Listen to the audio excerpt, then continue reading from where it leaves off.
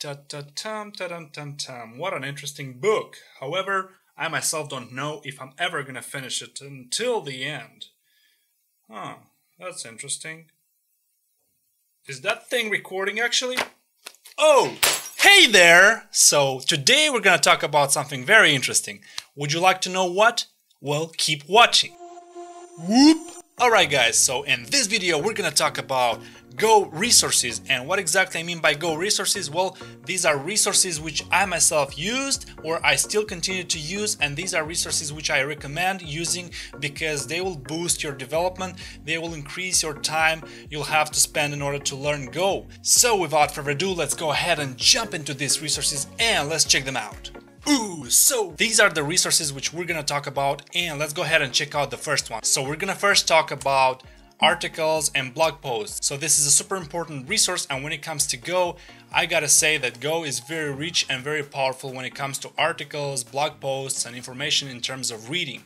When it comes to video, however, Go sucks a little bit, and you'll see why. So let's first explore the resources which I prepared related to articles and blog posts. Alright, so I'm in my browser right now, and let's go ahead and open up github.com/gofortooth/go basics. And by the way, here's the repository where all the source code, including the presentations and all the stuff, all the resources which we're gonna check out in this video are included. So make sure to check out the Go Learning Resources directory, and here I have the presentation, and we also have these goresources.md, which we're going to use as a reference in order to navigate to several URLs, links, and stuff like that, because I don't want to remember all of this by heart. So let's open up goresources.md, and here are all the resources which we're going to use in this video. And we're going to start off with blog posts, articles, and docs. So we're going to start off with a very common resource called Go Tour. So basically, if you open up Go Tour, it's basically a resource where they teach you Go programming language from the beginning. Like, this is some kind of tutorial, like you walk through this, you read, you do some exercises, run it in the Go playground. As you can see, here is the Go playground. You can run this code and it's gonna output the result. So you can basically, it's a long tutorial, it's a pretty interesting one. I suggest you walk through this and check it out. So another resource I would like you to check out is Effective Go. Now Effective Go would be more useful if you have a little bit of experience of Go. So basically here they teach you everything about Golang, like here's for example some information about the project, examples, data types, and they explain all of these examples, and it's a pretty good resource, it's a pretty decent resource. I mean, you could check out this one and you're gonna be in a pretty good spot. So we're not gonna waste too much time on each individual resource because you have links to those resources and you can check them out yourself. However, let's move on to the next resource. So the next resource in articles and blog posts is Go Blog. So basically it's the blog of the Golang, if you will. So basically here are like survey results and the summary and some charts and graphs. I mean, you could check this out as well in order to stay trendy, in order to stay in touch with the latest changes which are happening in the Go ecosystem and stuff like that. And I mean, they have a lot of information here, you can check it out. It's basically the blog of the language, nothing else to add here. So another resource I'd like you to take a look at is Go Doc. You could check out documentation for standard library packages, let's say net. If you type in net, it's gonna give you net HTTP. So let's open up net. So basically here's the description of the package. Basically everything that is in standard library as a comment, as a description of that package appears here. It's automatically generated. Here's the index. Let's say you want to check out the description of this method. They also have examples. You could check out these examples. And you could even run the code if I'm not wrong. Like you could say play and it's giving you a playground and you could just run this code. It's just gonna print the result. So it's a pretty neat resource. We're heavily gonna use this resource in our projects, in our day-to-day work on Golang. This is a very handy resource, so check it out. So another resource which I consider very important and very useful is Golang spec, of course, because Golang spec tells you everything about the project, and you could check several documents they have here, but the most useful part I consider is packages. You go in packages, you choose your package. Let's say I choose, I don't know, context, and you check out the documentation. It's basically the same as GoDoc, but in a different way. I don't know if it has examples. Yeah, it has examples as well, and you could run them right here. You don't need to open the playground because they have it integrated inside of it. So that's pretty much it on Golang.org. This is the spec. There's a ton of resources here. Check it out. Play around, click the buttons and see what happens, because I mean there's a ton of information here which we're not going to cover in this tutorial. However, this is a very handy resource and you're most likely going to access it the most. So another resource I want to talk about real quick is as well Go by Example. Now Go by Example is a very handy resource. Why? Well, because it does what it says. It teaches you by examples. So if you open up Hello World, it's going to give you a Hello World example in Go. If you open up, let's say, structs, it's going to give you example based on structs. And this resource is really example oriented and is example heavy. So you could just check this resource out and you could say you know how to write Go, especially if you're a person like me who likes to get his hands dirty. And if you want to see some results and you just want to get the job done, this is the best resource I can recommend. Alright guys, another resource I want you to check out, and I consider it's important, is Go Proverbs. Now, what the heck is Go Proverbs? Are we talking philosophy or something like that? I thought we're talking Go, right? Yes, we are talking Go. This is a presentation by Rob Pike, one of the authors of Go, by the way. So if you open up any of these links, it's basically a YouTube presentation where Rob Pike explains each of these proverbs and why it should be done, the way it should be done and stuff like that. So I can say these proverbs are very useful because they taught me a lot. And even when I'm writing Go code, it's like I'm thinking, do I write the code the right way, the idiomatic way, the Go way? Things like empty interface says nothing. If you read this, like, what the heck is that supposed to mean? Interface, empty interface says nothing. But if you dive into the presentation which Rob Pike gives, you will understand the meaning of them and they will actually prove to be very useful, especially when you write Go code. You will keep thinking about these proverbs, like, am I writing the code the right way, the Go way? So that's it on Go Proverbs. Alright guys, so another resource I want you to check out is Awesome Go, and let's open this up. So basically I use Awesome Go when I want to play with a new library and I don't know what that library should be. So I just check out Awesome Go and let's say I'm interested in processing audio and music. It's gonna give me a list of libraries which it thinks are the best. I don't know what are the criteria, but probably popularity and the community feedback and stuff like that. I don't know that these libraries exist. So because I don't know, I'm trying to find out, I'm trying to look out. So I just type in like library for doing that. So instead of doing that on Google, I just open up Awesome Go. I look for the category I'm interested in and here we go. I find the library I need. So this is how you find libraries. You go into categories and you just look for files, let's say. It's going to give you a list of libraries related for files. So basically that's how you search libraries. It's a pretty decent resource and I pretty much like it because it helps me find out the solution to a problem which I have. So that's it on Awesome Go. Check it out and see if you have any solution to your problems. So another resource I want to talk about is Idiomatic Go. So we have two resources here on Idiomatic Go. Let's open up the first one. So basically the word idiomatic means this is the way you should write code. This is the way which is accepted by the community, by the professionals, by production projects, and this is the way the code is supposed to go in production. So Idiomatic Go basically tells you how to write Go the correct way, how to write Go a better way. So just for reference, check out Idiomatic Go. It's a useful resource and it will teach you how to write Go the correct way, a better way, and it will improve your code which goes into production, obviously. So another resource I really want to stress out to check is Dave Cheney. Now Dave Cheney is basically his blog and I really highly recommend to check out this resource because Dave Cheney is probably the best gopher in my opinion in the community. He writes blog posts, articles and a lot of stuff. So basically he has categories here, he has several archives, articles. I mean, he writes a lot of articles and they're very good, they're very well. He is also involved in different conferences. I mean, he's very descriptive and he is a nice gopher. He's like the best gopher probably out there. So make sure you check out Dave Cheney.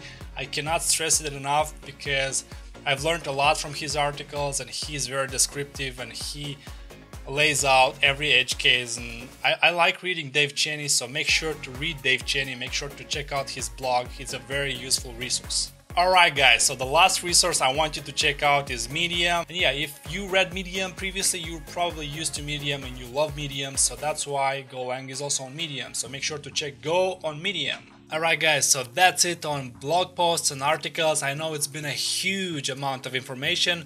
Make sure to check it out and don't stress it. I know it's a lot of information. Make sure you check it step by step. So right now let's go ahead and dive into the next resource, which is discussions and forums and stuff like that. So without further ado, let's go ahead and jump into discussions and forums and let's check out what resource we have. So we have Reddit and we have Go Forum. Let's go ahead and check these out on goresources.md. Alright guys, so I'm in the goresources.md. So here we have discussions and Q&A sections. So basically Golang, Reddit and Go Forum. I have nothing to add here. If you open up Golang Reddit, it's pretty much the Reddit page for Golang. Here are tons of discussions, threads, and you can get involved in these discussions to, get a hang of the community and just get involved, chat with people around and make friends, make Gopher friends. I don't have to explain you how social media works, so make sure you get involved and check it out. So the other one was Go Forum. So basically Go Forum, it's pretty much the same thing, except it's very specific and narrow and it doesn't have to be on a social media. So basically it's the same thing. People post questions or problems they have, and there are some other people who answer those questions. Like if you open up this question, there's a question of a description, blah blah blah, a playground, and then several answers. I mean, I don't have to explain you how forums or social media works. Make sure you check that out, and let's dive into the next resources. Alright guys, so the next resource which I think it's super important to have is Twitter. Well, because they are the best people in the community. They are the mentors which you must follow, which you must have, because they lead the community.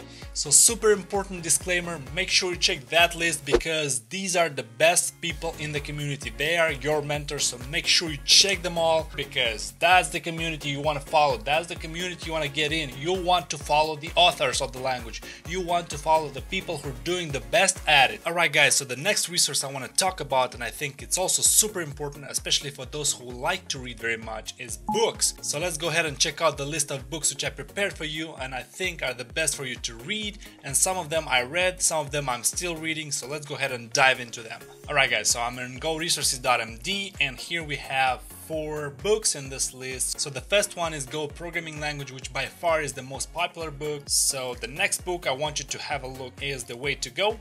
Now this is a very nice book. It's a free book, by the way. You can download it from this website, archive.org.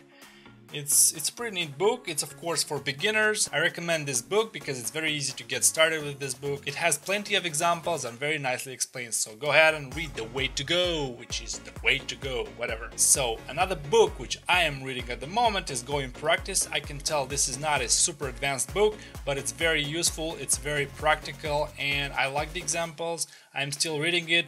And I don't know if I'm gonna finish it until the end, but I'm reading this book.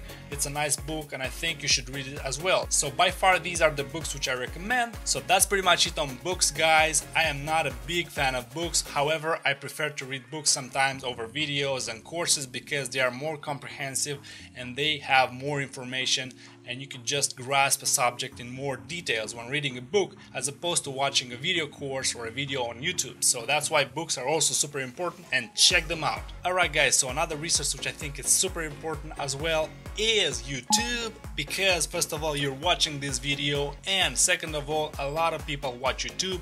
A lot of people like video over reading stuff. But let's go ahead and check out the resources related to YouTube channels and YouTube videos in general. So if you guys are on YouTube, make sure to check out these channels because they are the best channel I found so far. I also put the links to these channels in the goresources.md, so make sure to check them out, make sure to subscribe and watch these awesome channels. So let's go ahead and dive into the next resource. Alright guys, so another resource I want to talk about also related to video is Udemy courses. Now YouTube seems like a very good resource, but however when it comes to good, organized, comprehensive resources, YouTube seems very hard to use because you have to search a lot for a specific video and you may find something which is garbage, something which is not as you expected, or you may not even find what you're looking for. I love Udemy and that's why I recommend Udemy. And now let's go ahead and dive through some courses which I recommend, which I myself have completed, and I think they are the best courses currently out there on Golang. Alright guys, so these are the courses which I recommend. The first two are my favorite because These are by Todd McLeod, and he explains everything in details. He starts from the very beginning, from computers, from how computers work and stuff like that. That's pretty much it on Udemy courses, and these are my favorite courses on Udemy. I've completed them and I recommend them to you because they are the best. Even though there are some other courses on Udemy, these courses are the best and I recommend them to you. Alright guys, so another important resource which I daily use is GitHub, and I think GitHub is a very important resource because there are a lot of good projects out there which I have learned from, and I wanted to share these resources with you. So let's go ahead and dive into that list.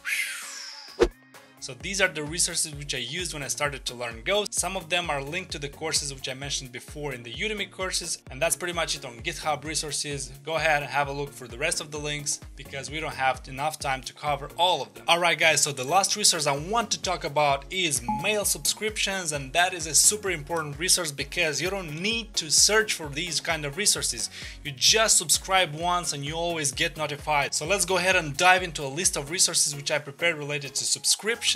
So here's a list of mail subscriptions which you can subscribe without having a doubt if you're gonna be spammed or not, because I myself am a subscriber and it's a pretty darn good resource. So I'm here in goresources.md and we have free subscriptions. At least these are the subscriptions which I have. So Golang Weekly, you probably heard of it. So basically just a simple process, subscribe, and there you go, there you have it. And then you have Awesome Go. Awesome Go, it's pretty much a clone of Go Weekly, I would say.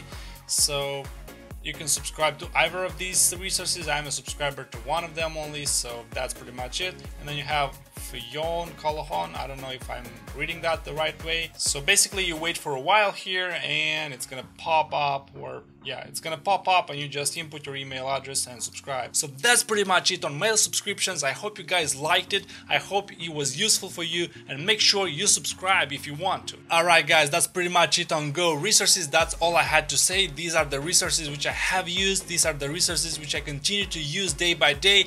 And if you have any resources which I haven't mentioned, please make sure to link them in the description of this video. I would be very happy to see that.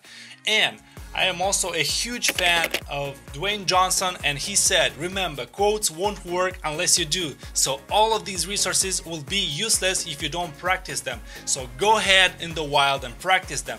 Open all these resources out, research and check them out. Check them out because they are useful. If you just watch this video, all these resources happen to be useless. So go ahead and practice them, put them in practice, and check all of them out. So that's it on this video, guys. Hit that like button if you like this video, smash it if you didn't, and subscribe if you aren't already. And I gotta go and do stuff, so I'll see you guys next time.